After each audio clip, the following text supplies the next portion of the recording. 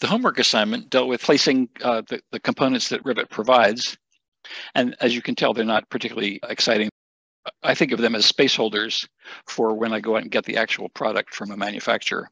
Most manufacturers' websites do provide that kind of information. If you drill down deeply enough into somewhere at the bottom of the page, it'll say BIM drawings or CAD drawings or architect's resources or something, and you can find all that. Certainly all the furniture manufacturers have vast quantities of all their furniture available in Revit format. Let's just all start with a simple little building, simple little room, really. Revit's not starting for me yet for some reason. We've got three ways to create our own 3D components in Revit.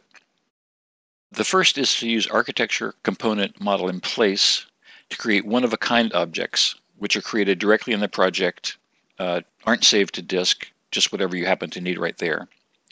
And if you'll consult your lecture notes. Number two is we use the file new family command to create objects that we can reuse in other projects or send to somebody on the internet or whatever it happens to be. And then a third way is to find an existing model that's close. You might download from a furniture manufacturer, but you decide you want to have a base on the sofa instead of legs. You can download the family, edit it, erase the legs, put in a base, save it with a new name, and you're ready to go. And whichever of those we use, we've got the same 3D tools to create solid objects. Okay, let's just all get a new project so we can start clean. And what we'll do is experiment with how to use these tools using the various model in place options.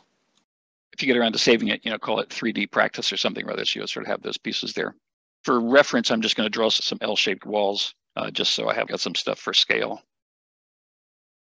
The most basic of 3D tools is extrusion. Let's get into a 3D view here while ones are doing 3D things. And with that, you draw some sort of bounded shape. It can be rectangular, it can be a hexagon, it can be combinations of lines and circles, lines and arcs, and then give it a height, and it becomes a solid object. So if we go into architecture, component, model in place, that means right here in this model, not on its own on disk. And with all these things, we need to tell them what kind of a thing is this. So if we're making something that's like a piece of furniture, Revit will know, okay, give it the line weight of all the furniture that we're using. If it's a wall, treat it like a wall. Let's just say it's furniture for right now. Don't know what this will be. And then we give it a name. We'll just say furniture 1, that's fine. The walls have been grayed out to let me know I'm in a space where I'll be making a new thing, but I can see them to understand where it is I'm putting it.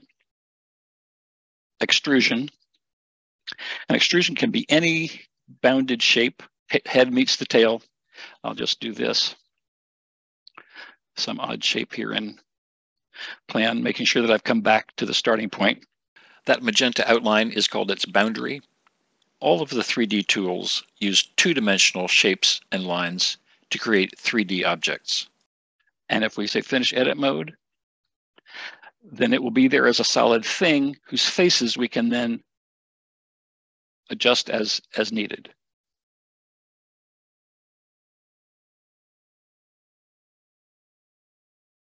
One more time from the beginning. So we're in architecture, component, model in place, furniture, okay, furniture 1, and then extrusion across the top. Any shape you want, I'll use a rectangle this time. At this point, the default height for the extrusion will be 1 foot. From the floor where we drew it, it'll extrude up a foot. If you want to just change that right now and you know it needs to be 3 feet 6.5 inches, you can just put that in up here. It's a little confusing. Extrusion start is on the bottom, and extrusion end is on the top, so you get that sense of, what's the bottom and what's the top. Once you've got that defined, then say OK. And there's the object. And let's just finish model at this point. Finish model. So the nice thing about these is when you select them, even after you created them and are out of that editing mode, you can pick faces and make it as big as you want. And I think this will it can find when it hits another planar surface, so you can tuck it right into the wall without having to do any measuring and stuff. Just highlights and goes.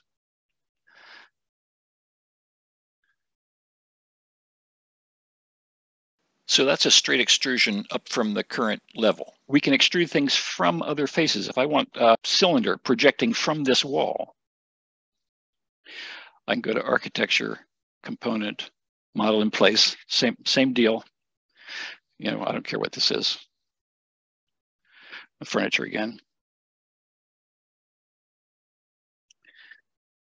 And again, this will be an extrusion and a circle. But if I draw here, it's actually going to be drawing out on the floor.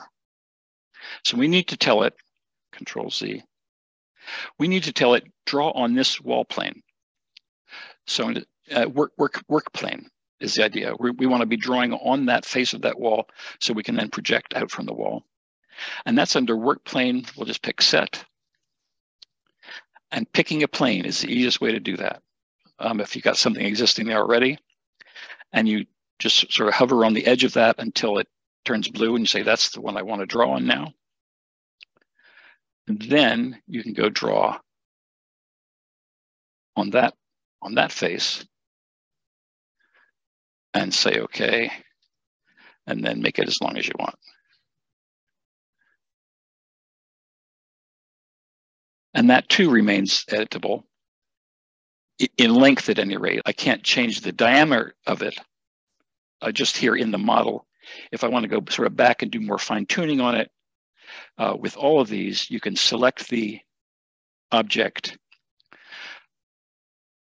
go to Edit in Place, select it again, and now you see I have a couple of ways of changing this. Oh, that's just to move it vertically, sorry.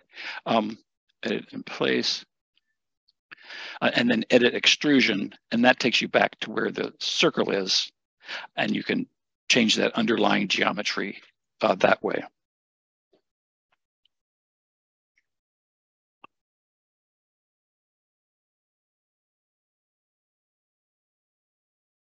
So extrusions need a plane to start on and are initially locked to that plane.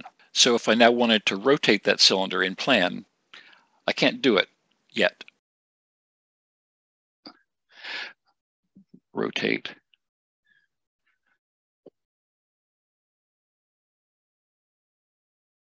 I can't do that because this object is still locked, or in Revit terms, associated with the plane of that wall. And we'll see later on how an object can be dissociated from the plane it was created on and moved anywhere in the project. The next kind of extrusion is called a blend, where you start with one shape, let's say a square, and end up with another one, let's say a circle. And that would be with Architecture, Component, Model in Place, Audiovisual Devices, I don't care. And a blend, then we're going to draw two shapes. One will be the bottom, and let's make that a rectangle. Let me get into a plan view here. I'll make this one a rectangle, square. So that's the bottom. And then I say Edit Top, where I'm going to be drawing the circle. And I'll put this circle. And I'll start out with it being sort of centered. And we'll say, okay. And now this too starts out being a foot high. If we know we want it higher, we can do that, or I'll leave this one at a foot for right now and say Finish Model. Now we have this interesting shape, which can be stretched as needed. We take this into a shaded mode. We see that as a shaded solid. It's easier for me to see these in plan to keep them lined up, but that's in Architecture, Component, Model in Place. Pick any of these for right now. And then right after extrusion is blend. And it's sort of, very similar sort of thing to what we're doing right here. And you can use this to taper a single shape going up. If I draw a rectangle for the bottom like that, and then a top that's like that,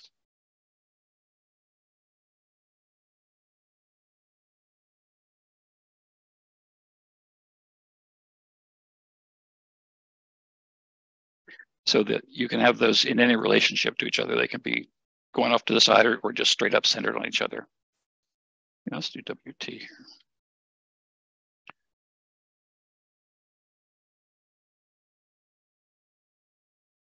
Extrusion and blend both yield extrusions along a straight line. It's going either truly straight up like the first one, or at a sort of at an angle like that, but it's not a curved path. The next shape would be what's called a sweep, which is where you take a 2D shape, a profile, and move it along a path to create a more complex three-dimensional object. I think I'll do that in this 3D mode. This work starts getting a little more complicated because we have to deal with one shape that we're drawing flat on the ground, and another shape we're drawing in a vertical plane that's going to move along that line. So we start the same way. Architecture component, model in place. Okay. I'll say sweep. So we have two things to draw here. One is we're gonna draw the path that we want this thing to follow. And once that's done, we'll hit the green check mark, and then we'll be drawing the shape that we want to have extruded, swept along that path. And then that gets a green check mark, and then there's another green check mark to sort of complete the whole object. But let's just sketch a path, and I'm just going to sketch to start with a curve.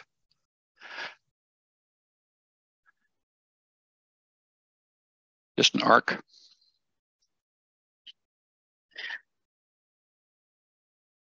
And what we can see here is, here's my arc drawn down on the floor. Shift on the floor. And then we have this new plane, which is the vertical plane that we're going to draw the actual object on that we want to have doing that. So when I finish doing the arc, and I could be adding to this, but let's not, I'll say, okay, done with that part.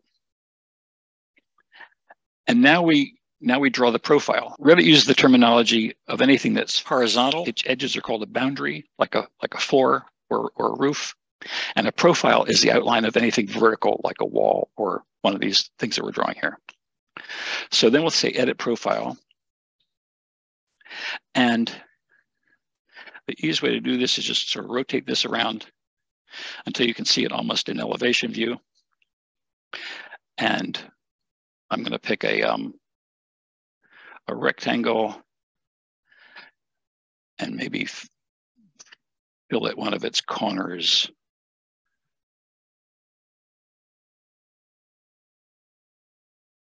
Just something simple like that. This could be any shape, could still be the rectangle. And then we say, okay. So I've said okay to sketching the path. I said okay to picking the profile, and then I say okay to make the whole object. And then just keep checking green check marks till there aren't any left. It might take a couple. So this could be what you might use for the rounded edge to go all the way around the tabletop. Just follow that perimeter. Once we've made this, you say, oh, that's too much of an arc. I want a flatter arc.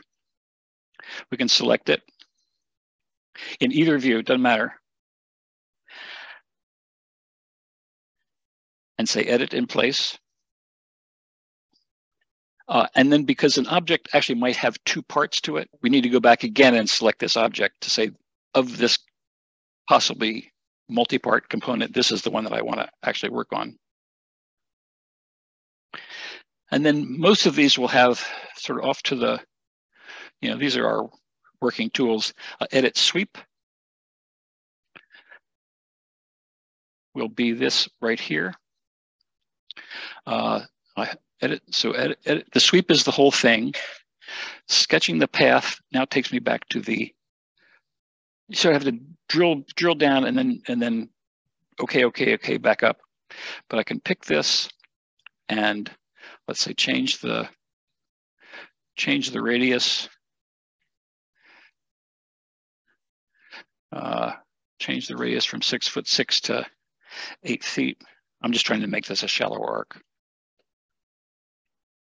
Won't look that different. So let's add something to that. We can pick a line.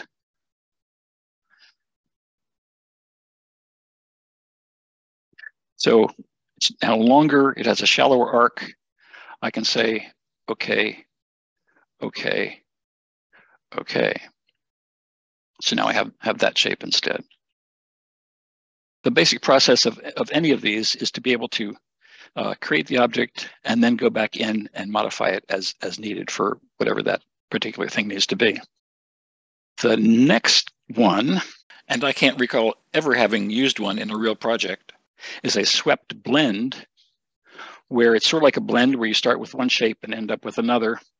However, this time you're going along a path, changing from one shape to another shape.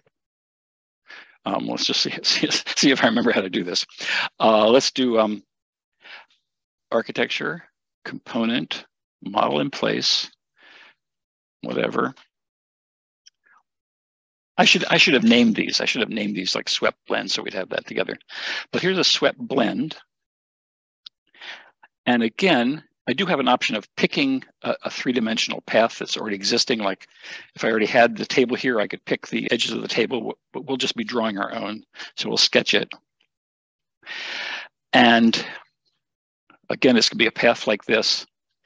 I'll just do a sort of a one like that. We'll see what happens. So I've finished sketching the path. I say, okay.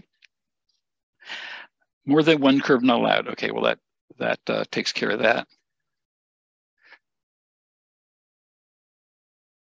Well, we'll use that anyhow. And you see on this one, I've got two shapes to draw.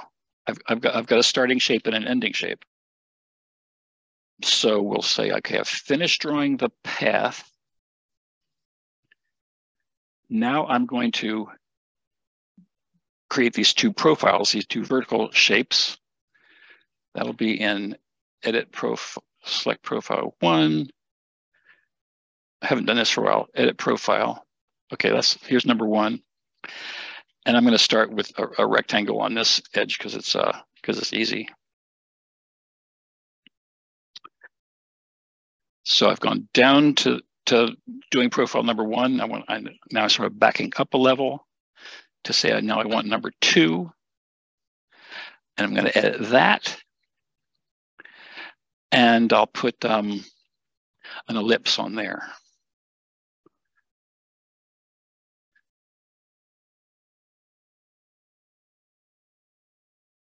Okay.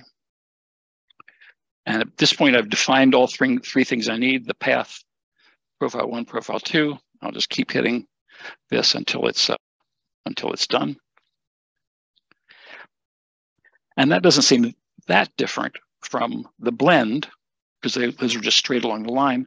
But when I curve this, I edit in place this guy, edit swept blend, sketch path. If I change that from a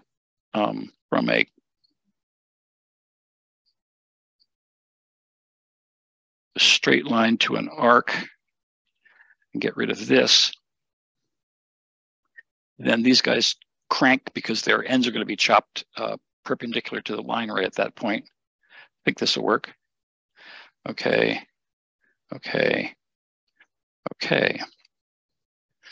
So we get a shape that starts out, starts out square and small and goes on a curve to end up in a big ellipse. I don't know how that kind of thing would be machined. I can make it on a 3D printer, but I don't know how you do it in real life. When I used to work at Actors Theater years and years ago as a stage carpenter, and the designer there, Paul Owen, he knew pretty much how to build everything, but it wasn't his job to figure out how to make things. He would design them the way he wanted them to look, and then the technical director would figure out how to build them.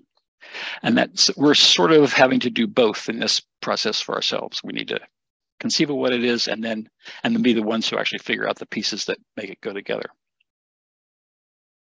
And the idea behind a revolve, let's just say we're doing a wine glass. We draft exactly half of a wine glass and then tell it to revolve itself around an axis of revolution, and we get the three-dimensional wine glass. To do this, I'm going to get into my front view here so that my revolved object will be in the correct vertical orientation to start with. We'll do something simpler than a wine glass. We'll make an odd shape. Again, I got to go into architecture, component, model in place. Okay, revolve.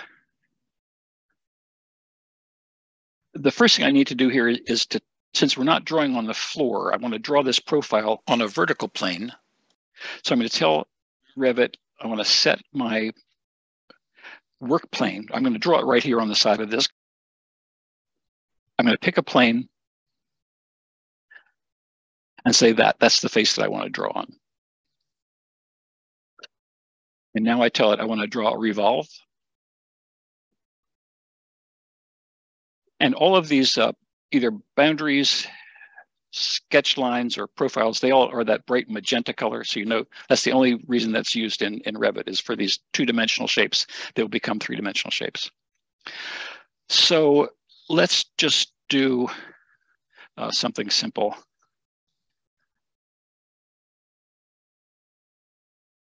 Forget the curves. So I'm going to pick that shape and spin it around this line right here, and we'll get sort of a cylinder with a hole in the middle that stops down at the bottom. I'm going to move that over a little bit. So I've drawn the profile.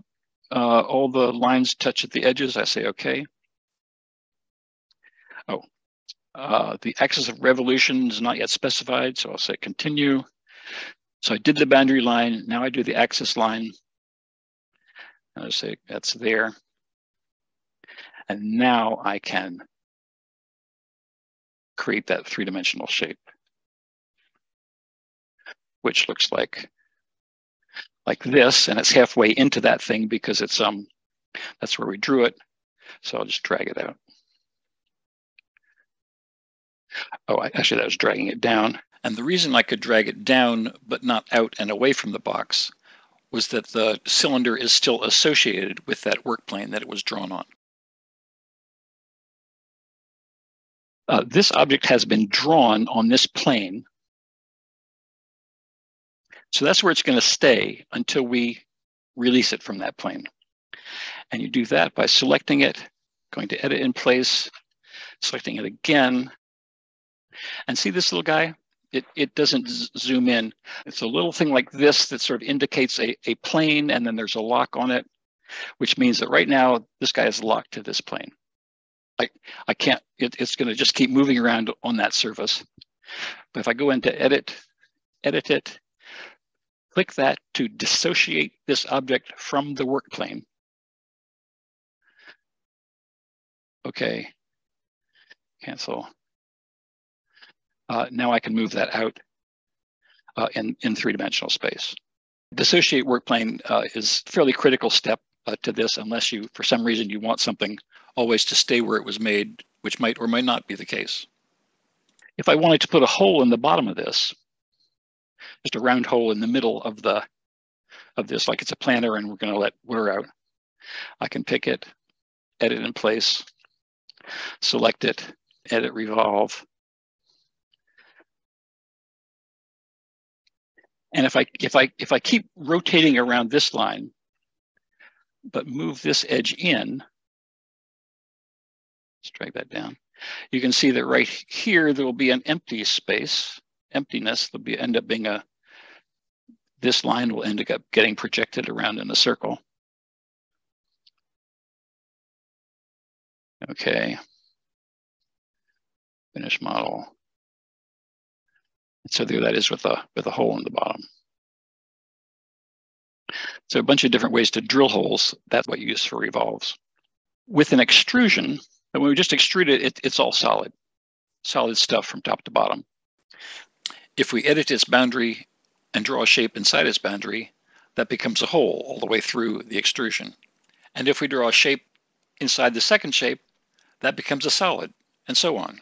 So again, that's just a matter of selecting the object, edit in place, select this one again, because it might have been part of a larger two-part thing, edit the extrusion. So here I'm making a hole. And here I'm making a pentagon. Okay. So now we have that all as one object. And finish model. Anytime if you draw a floor and need to have room for a stair to come through, you just draw a rectangle, edit the boundary, purple line, draw a purple rectangle, enter, enter, enter, and that's the hole for the stair to come through. If you want to put a round hole in this wall, we'll do this later on. You pick the wall, edit the profile, draw the circle, click, click, click, and you've got a round hole in the wall. A couple other 3D things we need to know about, as long as we're in this, is 3D lines. They're called model lines. And that's a slightly different place to go, architecture model line. And if I draw it, I think I'm drawing it from here to here on that face, but no, I'm really drawing it on level 1. I need to, let's do Control Z. I need to again tell Revit to use this face as where I want to draw. It's like just putting your piece of paper there. So pretty much anytime architecture is selected, you've got the set work plane possibility. Pick a plane. I want to be on that plane right there. And then I can go to model line.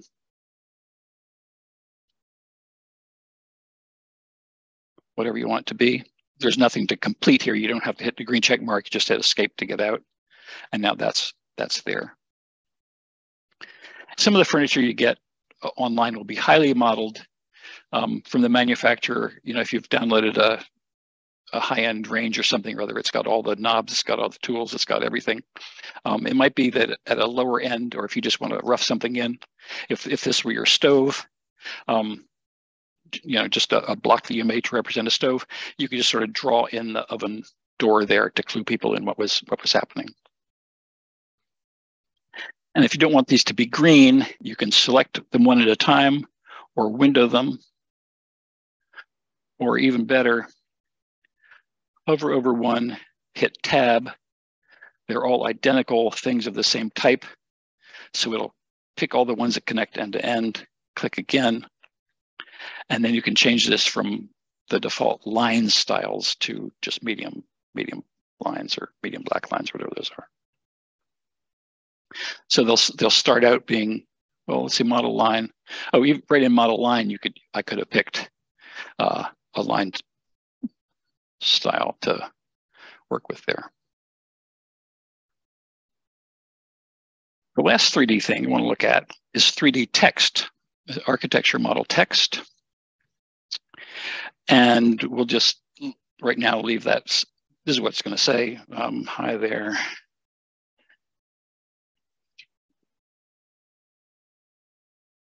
And then we can place that. Oh, I don't know what work plane. Oh, that's getting. This is still the active work plane. So let's delete that and go back to set work plane.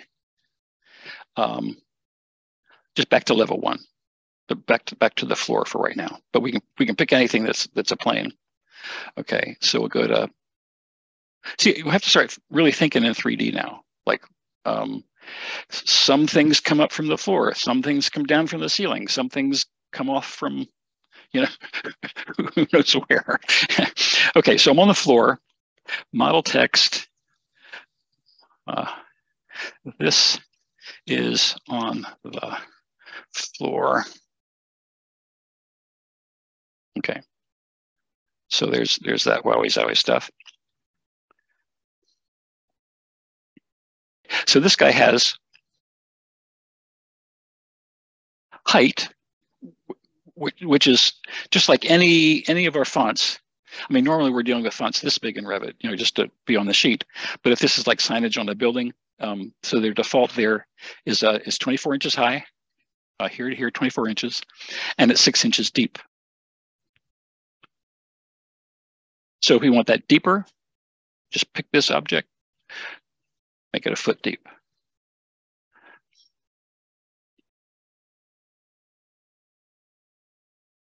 There are some third-party applications that will put this like on an arc on the face of a building. If we want to do that, we have to do like letter by letter and then arrange them that way. It's not that big a deal once you get it done. As with any text type in Revit, we can edit type, duplicate. Let's call this 12-inch. That's this way, 12-inch, 12-inch times Roman. 12. So we've named it. Now we'll actually make it that way. QRST.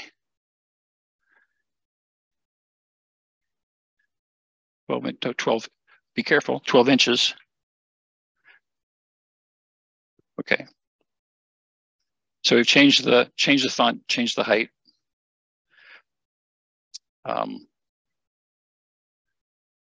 And there's the depth. We can take that down to 2 inches if we want. As you can see, depth is a property of each instance, not of the whole type.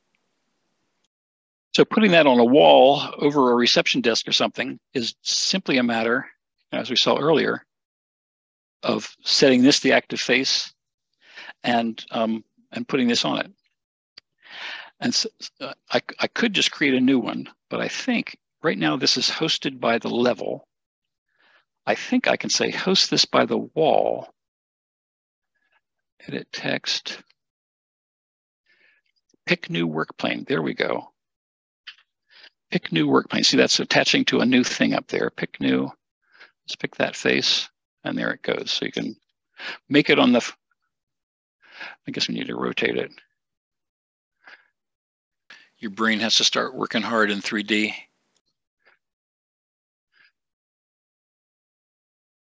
There. So there's that.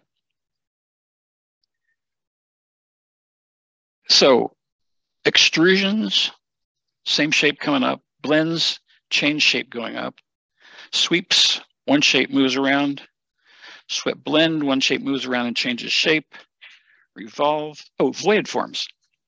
Actually, what got me started on this whole thing was Julianne wanted to put a fireplace in the corner of her living room, which I'll just get rid of this and show you a couple ways to do that. So that big chimney mast, we just went straight up, and I used architecture, component, model in place. And we figured that that's the closest thing that is to a wall. We'll just say, okay, call it fireplace, just to keep it straight later on. And then I'm doing an extrusion. I'm just sort of roughly coming out here. It doesn't matter.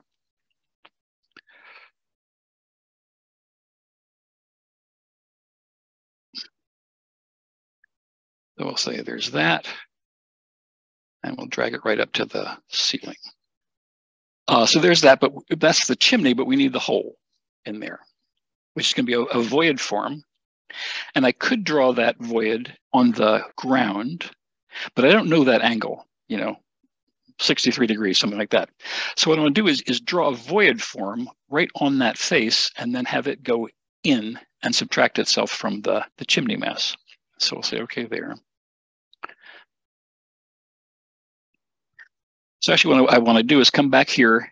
So here's an instance where we're going to have an object that's made out of a final component that's made out of two different objects. There'll be a solid, which is here, and then a void, which is subtracted from it. So I'm really going to edit this object. I want them to move around together. So I'm going to select that, edit in place, and I'm going to create, instead of an extrusion, I'm going to create a void extrusion on this face. So I'll pick set work plane, pick a plane, okay, here, and then draw a rectangle there that's going to punch into that guy. Oh, let's make it a little fancier.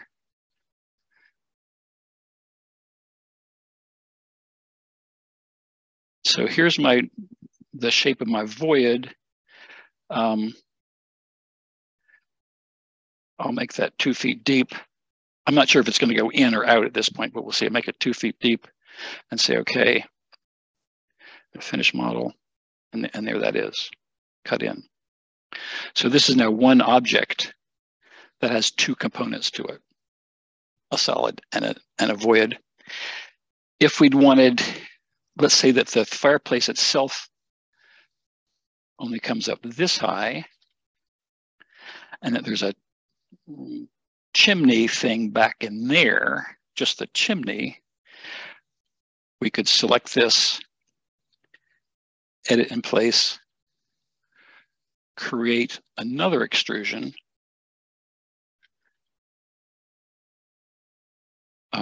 set work plane here, where I'm going to draw this thing.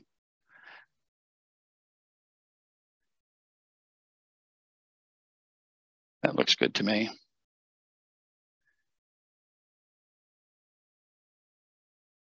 Okay, and then drag that up to there and finish model. So there's that as one editable object. Why are we doing this? We're doing this because what comes out of the box isn't necessarily what you intend to have in the spaces that you're designing. That's part of the great fun of this, is that we don't just have to deal with stock items. So I've got a couple of exercises here. And one would be just to edit the profile of a wall, to give a wall a curved top, for instance.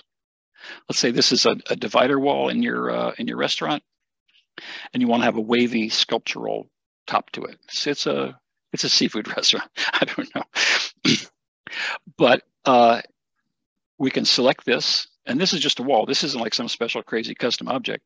This is just a wall, and it has a vertical profile. We want to edit that profile. Turns maroon, it's magenta, turning meaning, edit me. So I'm going to just draw a couple of curves up here. This is the continue curve tool. I'll use that again. Let's do that. I need to get rid of this guy, because what I want in a profile is a continuous bounded profile with no extra stuff in it. So we see that, and then, okay. And then there's our interior partition doing whatever it needs to do.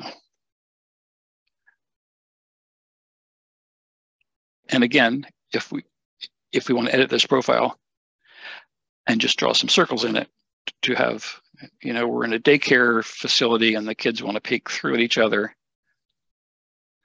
or crawl through. We do that. Maybe the next assignment should be do everything you can possibly think of to a wall. I don't know. Let me show you a couple more things you can do with a wall.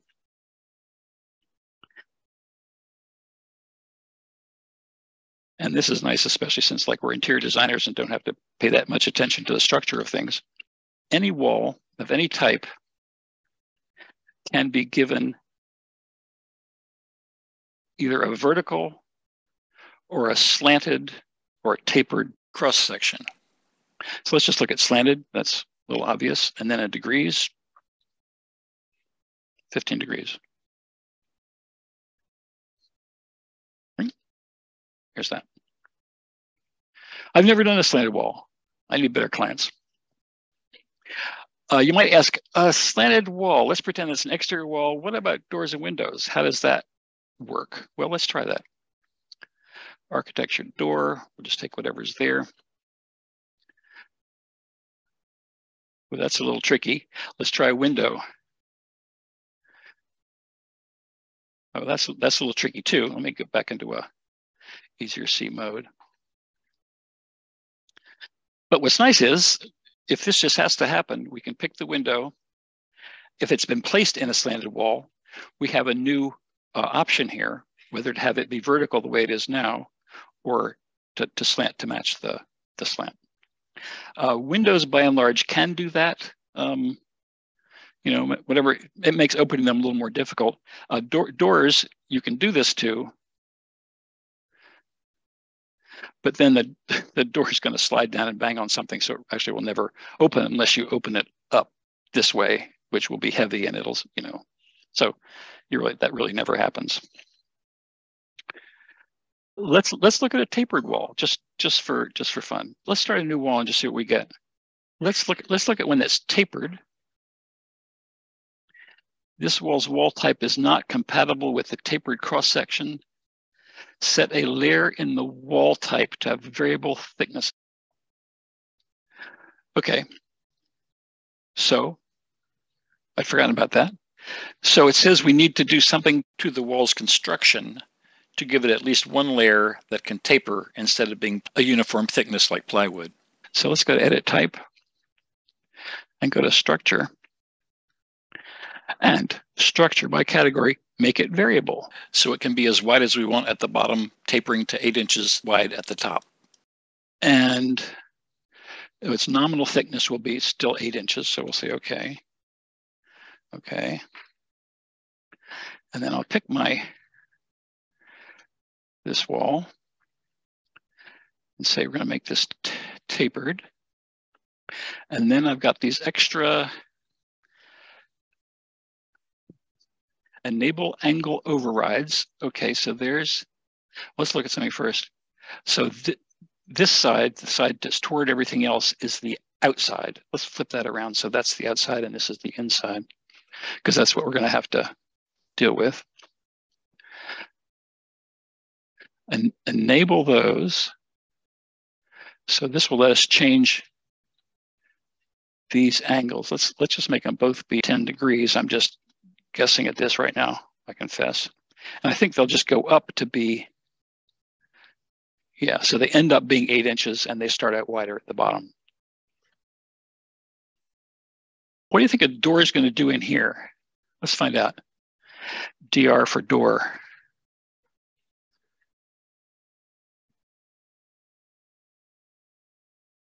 I don't know, there's a door right there. A door, why is it so far high up in the, oh, it's on level 2. Let me take it down to level 1.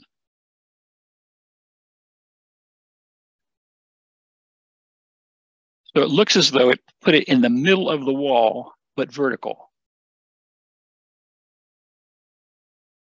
Yeah, so that's placed in the middle and vertical, which makes sense for a door. Like this is a castle, or I don't know, you're the designers. A window, I don't know, WN for window. Same thing, vertical in the middle. Let's see if I can change it to, look at this, slant along exterior, slant along interior. Oh, and so that's slanted parallel to that outside face or to the inside face. Okay, well, so some of these are new in the 2023 version of this. I don't recall seeing all this cool stuff. So that's a fun little playground to start working with. Let's actually do these exercises at the bottom of page 1, just so you'll have the full experience. And we'll get to as much as we can on page 2, but I expect to continue with that probably on Wednesday. So I'm going to sit back and I would like you to create a wall, edit its profile at top and bottom. Let's make a wall that looks like that and has a hole in it here and a hole in it here. Okay, you have 3 minutes to do this. That's one wall, and I want you to use only the wall edit profile. So what's the first step? So you're going to do this in a plan view or an elevation view or a 3D view. And something else I guess I have to say is if you're depending on me for everything you know about Revit, you're really selling yourselves short in terms of books and YouTube and all the stuff on the AutoCAD website. I mean, I do put this stuff together for a binder for you, but it's by no means everything that you will need to know about Revit. Now that most of you have had a shot at this, let me review some of the editing tools you'll need to do this. How do these arcs happen? How do you make that work? Start by selecting the wall in a place where I can see this plane of it, not a plan view. Go to Edit Profile. That's the purple magenta line. And then to get the bump on the top, I'm going to this is the easiest arc tool to use. Click once, click again, then drag up where you want it. And then to trim out this part, I'm going to first break this line in the middle, my little X-Acto knife.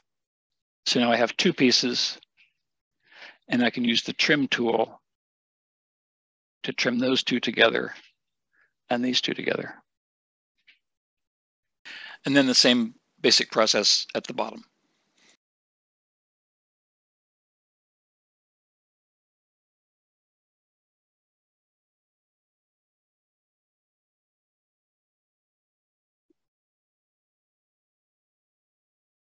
Okay, another little exercise.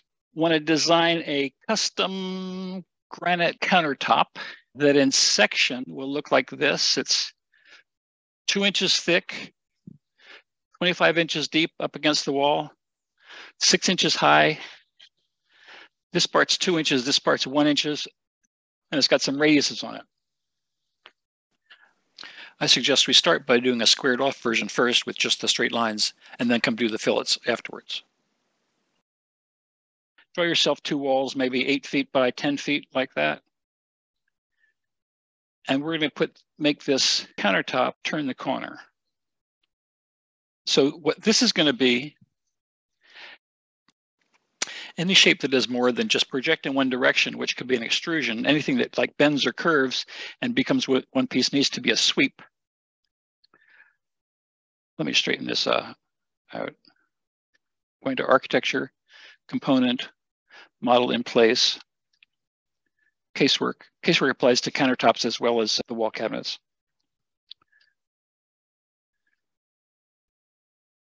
I'm going to create a sweep. And I'm going to sketch the path from here to here to here. And we can come back and edit the path afterwards if we need to, make it shorter. So I'm done drawing the path. I'll hit the green arrow. Now I could go into Select Profile and pick a profile that might have been already stored. It's a Revit family as well. I'm going to go to Edit Profile so I can just draw it with lines. I'm going to start here, sort of do that longest distance I know first, the 2 feet 1. And now I'm coming up now. I'm drawing in a vertical plane. Come up 2 inches. I'm going back 24 inches.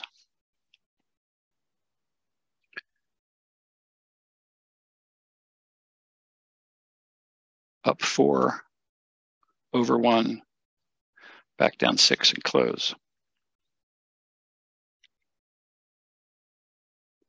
So with that done, I've got my path, I've got my profile. I pretty much just keep hitting this until I'm finished.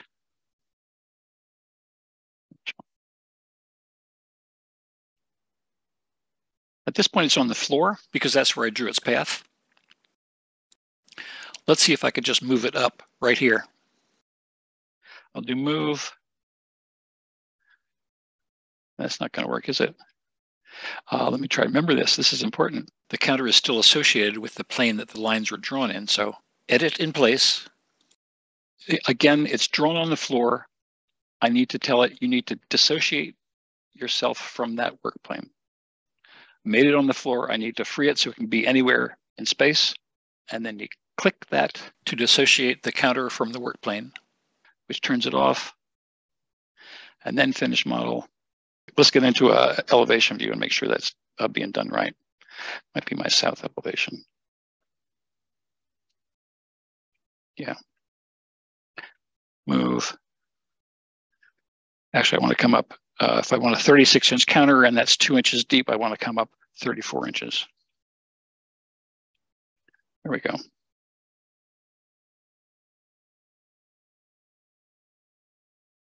So if you remember, Revit means revise it. So what we're going to do to get the curves in here, the fillets, is come back in and edit the profile and put the appropriate radii on there.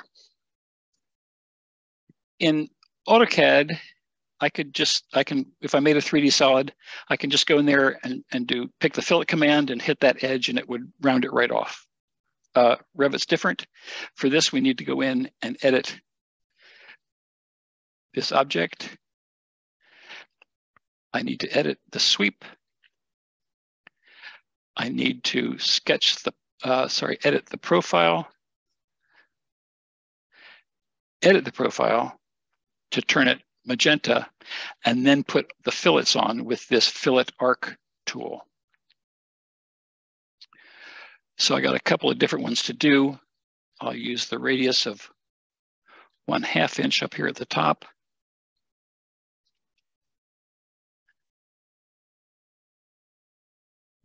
That's here. A radius of 2 inches down here. Change this to 2 inches. There to there. And then do a radius of 1 inch here.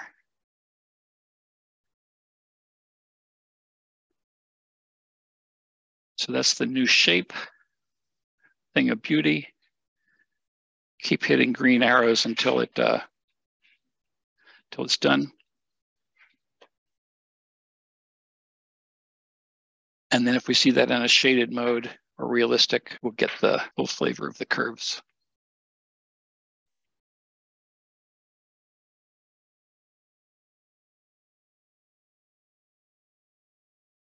So this last arc tool over here is the fillet arc.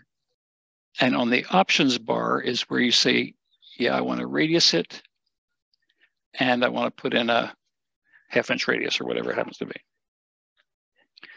And then you pick the 2 lines that you want to radius.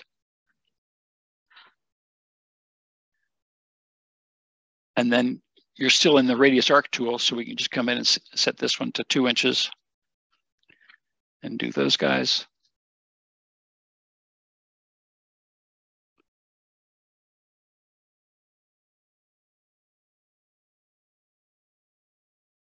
And then that gets you out of there, that gets you out of there, that gets you out of the whole thing. Well, that was a bunch of steps. I mean, eventually you'll sort of internalize them, but editing sweeps, I got to pay attention to what's available, Okay, last exercise. Pick a wall, any wall. Set your work plane to the face of the wall. Draw like a rectangular plaque, 36 by 24 is a nice size. And let's say an inch deep. And then we're going to put model text on there. A couple of lines of text, 4 inches high, Times Roman, center justified, 2 inches deep.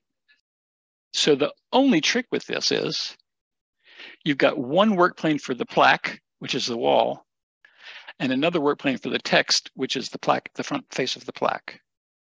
So it's not sitting into it, but is projecting entirely from it.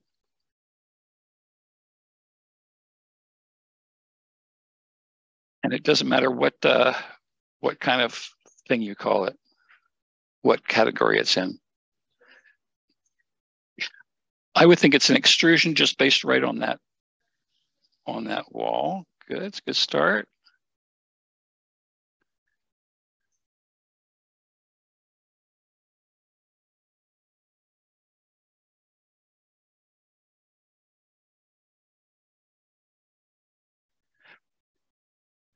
Model text.